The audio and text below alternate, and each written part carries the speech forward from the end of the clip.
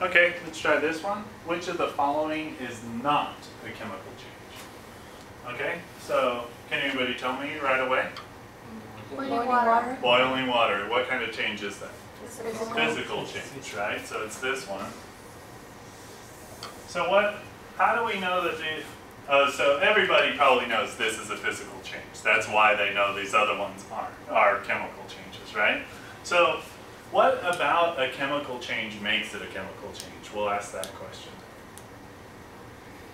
Change its chemical structure. The chemical structure, right? So what is that? What's another way to say it? It's like, we can't change the chemical structure when we went from liquid water to gaseous water? It can be changed back. Yeah, that's a good way to think about it. Yeah, you can't change it directly back again, okay?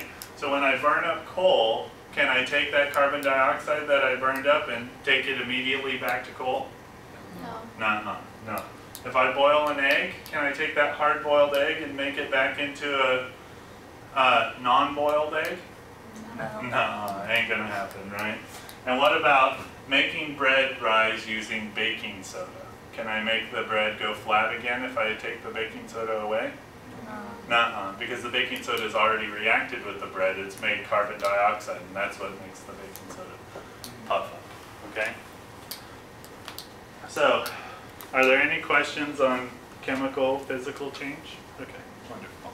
Remember, the three that aren't boxed are chemical changes. The one that is a physical change.